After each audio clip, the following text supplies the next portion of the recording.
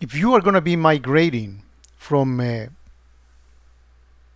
Curator system prior to 7.3.2, in my case I have 7.3.1 into 7.3.2, the big thing, or one of the big things in 7.3.2 is that it now supports an app host. So you can do HA and all the good things that you do with other hosts in Curator, versus the AppNode, which was the previous way of doing this. So you need to move the data and the apps from the AppNode to the AppHost. So you will need to first start by creating an AppHost that will receive that data and its applications. Now, you'll need to, from Fix Central, you need to download the SFS for the migration, as you've done before, as well as the ISO for creating the AppHost, which we will do in this video. Here's also the documentation I got from the Knowledge Center.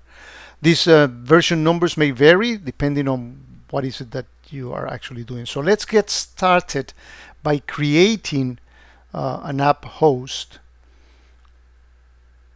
And we do that by clicking here, new, and dragging the ISO image.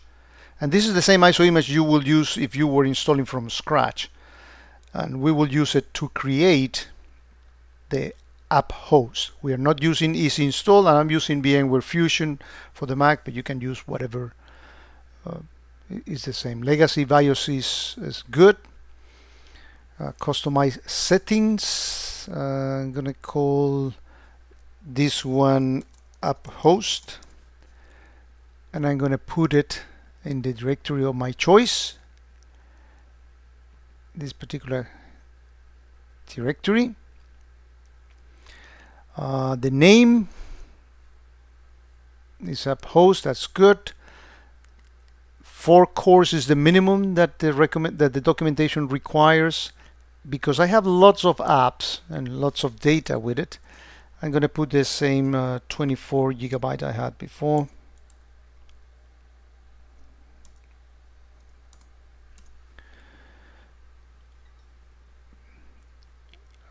And also the documentation calls for at least 256 gigabyte of disk space. Okay. So that's all it is required in here. So the process begins. I click here for install, and you wait a little bit here and you hit enter. And by the way, plan accordingly, and I'm going to try to give you the times that this takes in my demo system. This process of creating the base for the AppHost takes around 30 minutes. So, and then what I'll do is I'm gonna shut down this AppHost because I will not need it and I don't want it to compete with memory. I will bring my old system, my Curator 7.3.1 system up, and begin the process of migrating the data. So I'm gonna be pausing these videos when they are not showing any relevant part in it. What is unique in this case is that there is going to be an option when you use the ISO for 7.3.2. There is the option, you have an additional option which is precisely for the AppHost. I'm going to pause the video until I get to that part.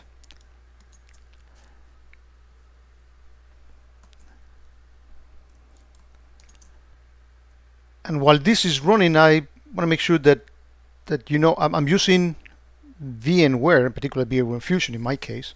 But if you are doing this from an appliance, it's basically the same process. In the appliance, you need to actually tell the appliance what it's going to be working as, and it's going to be an AppHost. So pausing the video again. Reboot it. Pausing the video again.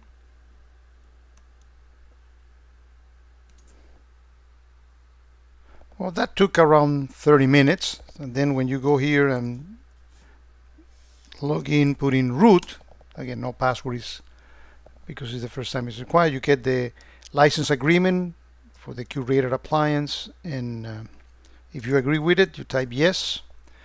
And now is the important part. So you move the arrow here, use the space bar to select AppHost, tap to next. Next. We are not doing HA, so we do next. America is fine. New York is fine. IPv4 is fine. That's the MAC address. The host name, I'm going to call it apphost.demo.com. The IP address, I'm going to give it 172.16.60.58. My AppNode was 57, or is still 57. Then networking mask 255, 255, 255.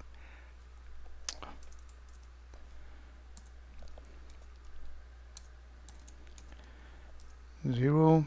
My gateway, and in your environment this setup will be different, of course. I'm using Quad 9 as the primary and Google as the secondary DNS. I type next. It validates the networking settings, and then it's gonna should be asking me for a password. Here it is. Password has uppercase, lowercase, and numbers.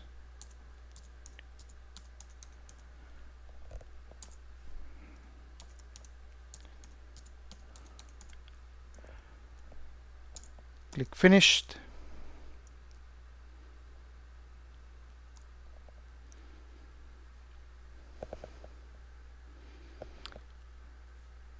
I'm going to pause the video in case that this takes a little while. And 2 minutes later, we are done. So we click here, OK. And in order not to compete with memory, when I'm doing the rest of the installation, I'm showing this image now. And now we have an AppHost machine ready to receive the data that we will back up from the AppNode and the applications as part of the migration process, and we will be doing that in the next videos.